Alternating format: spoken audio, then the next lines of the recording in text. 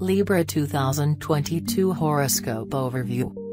Last year was a year of many major changes. This year there are even more changes in store. Last year Pluto, after spending 15 years or so in Sagittarius, moved into Capricorn, your fourth house, for good. This was a major transit as it affected both your family and financial life. Financial attitudes and behavior are undergoing drastic change.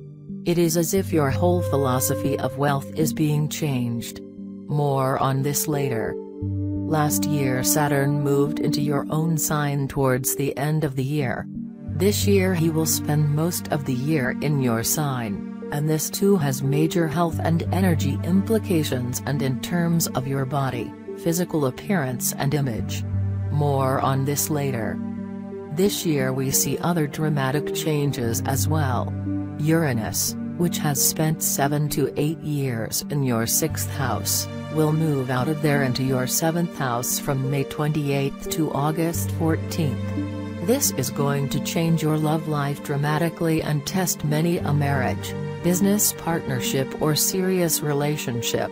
Those of you born early in the sign of Libra, September 23rd to 25th, will feel this most strongly. But in coming years all of you will feel it. This brief transit this year is merely an announcement of things to come and should be looked at seriously. Last year was a mixed kind of year. Yes, it was a fun year. Jupiter was in your 5th house and you indulged in parties and entertainments and all kinds of leisure activities. But Saturn also moved into your own sign towards the end of the year, and this toned you down a bit, forced you to take on more responsibilities and to get a little bit more serious about life. Jupiter was showing you a good time, but Saturn was saying, hold on, don't get too carried away, life is serious business. This year seems to be more of a work-orientated year, more of a serious year than last year was. Jupiter will move into the 6th house of work, and so you are less in a party mode and more in a work mode, more into achieving goals at work.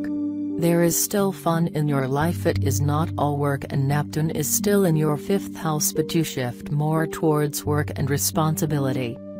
For job seekers the year ahead is basically nirvana. Jupiter will bring all kinds of wonderful and happy job opportunities to you. Those of you who employ others will expand the workforce, and Jupiter's move into the 6th house should be considered a symbol of success. Your major interests in the year ahead will be home and family, children, fun and creativity, health and work, love, romance and social activities, especially from May 28 to September 10, the body, the image and physical appearance, from January 1 to April 8 and from July 22 to December 31, friendships, group activities and organizations, January 1 to June 6, and spirituality, from April 8 to July 22.